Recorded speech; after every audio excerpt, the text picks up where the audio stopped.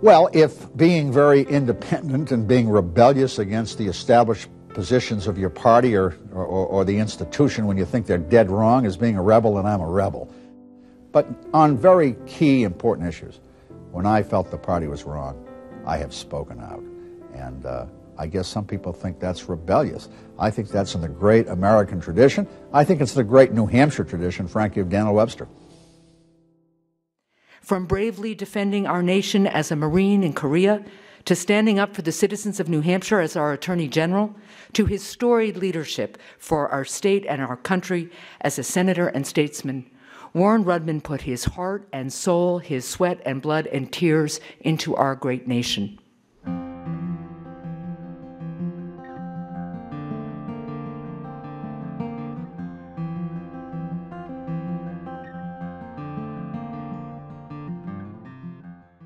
I think he has enormous respect for the profession of the law. It is something that, because he did it at night while he was running his father's company, and he had to drive to BC Law School every night, it means a lot because he had to work hard to get into that profession. He served in the military, he was helping his family's business, and he was doing law school at night. He had to really work to get into this profession. And I think he has enormous regard for the law as a force which orders society and which is somehow greater than those who practice it.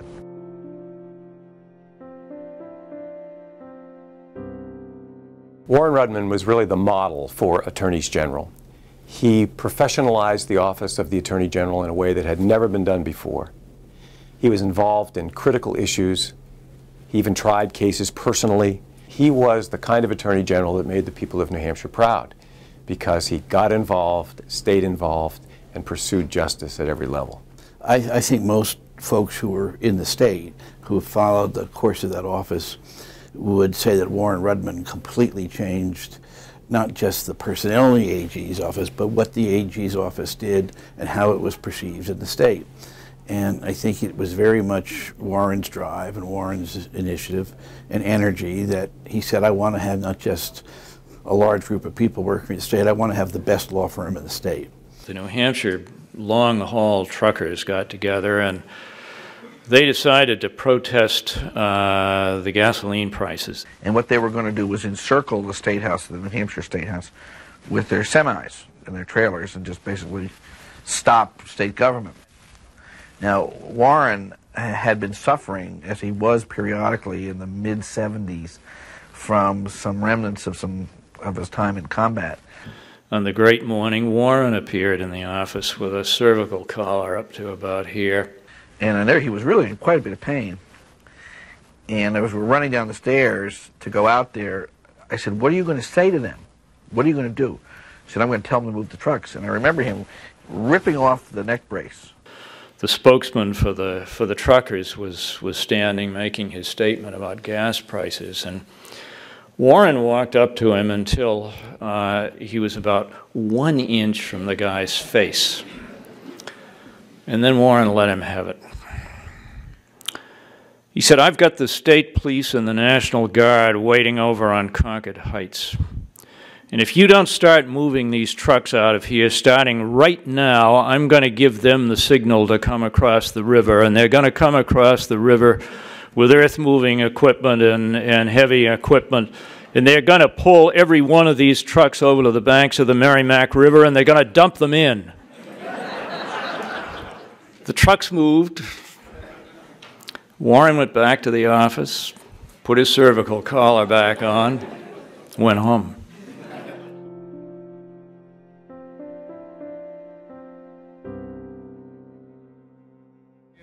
I think he's the greatest Republican I've ever known. They're going to put that on television. That's all right. I don't mind saying that. I don't know. It may hurt you. That's why I say it more. I'm for him. Warren is a conservative in the tradition, I would say, of Teddy Roosevelt, of someone who carries a very big stick and walks pretty softly. Although not that soft. I take it back. He makes a pretty loud noise when he walks.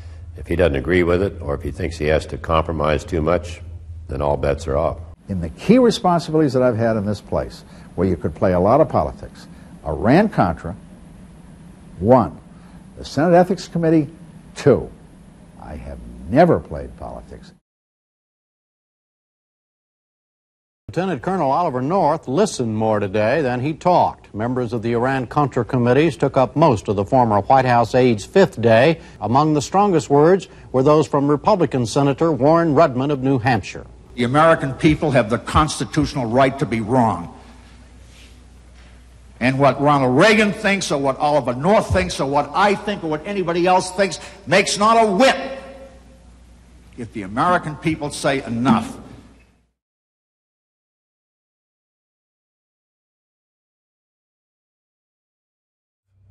The Congress has become very partisan. We've had a gridlock, the likes of which I don't think we've seen, certainly in the post-war period, maybe never in this century. To try to determine whether to spend another 6 years of my life in this place with so many fine and wonderful people, is it worth it? Can you do anything? Can you accomplish anything? Can you make the country better? With the brilliance, with the goodwill, with the good sense, could we not all come together finally and say, it is time to do something for America and stop this politics as usual, which is tearing the country apart and ruining it at the same time? I feel mixed emotions this morning. But there comes a time that everybody ought to come home. And this is my time. Because frankly, although I am not discouraged beyond repair, I am terribly frustrated. I thank the people of this state for giving me an unbelievable opportunity to serve.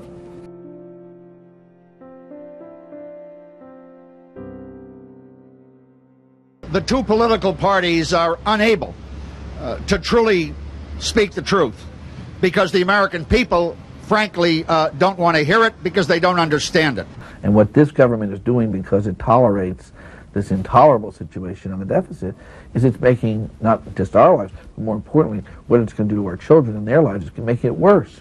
What we are doing is saddling our children with debt, and that debt, although it does not have to be repaid itself, the interest must be paid. It will soon be over $200 billion. The largest interest group in this country is very underrepresented. Those are the working people of this country. I refer to them sometimes a little whimsically as the AAWP, the American Association of Working People. Now, I think they ought to have some influence here.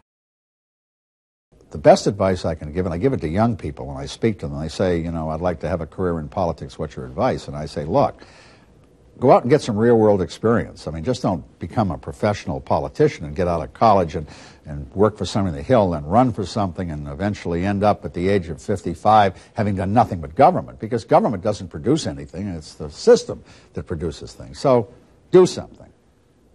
Have a set of values. Know who you are. Know what you believe. Because if you get there and you don't know that, it's too late.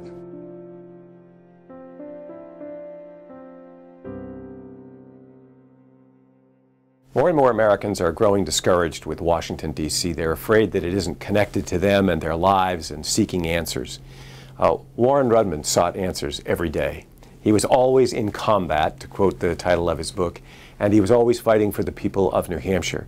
And that makes him the kind of role model that law students should know about. The Warren B. Rudman Center seeks to fill a critical gap in legal education. Much of the debate currently has centered around the importance of providing law school students with practical skills training, whether in the clinical setting or putting them out in the real world in an extern or internship placement. But what's missing from the debate is how can law schools do a better job at training future leaders? How can we provide them the skill set that they need to understand how to make principled decisions, how to use their law degree to become effective and zealous advocates? This center seeks to produce such leaders. We need this country, I would say more than ever before.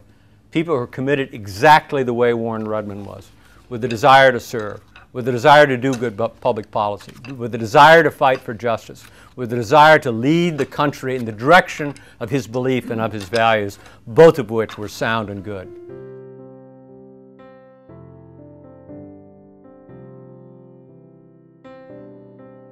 Senator Rudman's legacy is one of cooperation, fiscal responsibility, bipartisanship.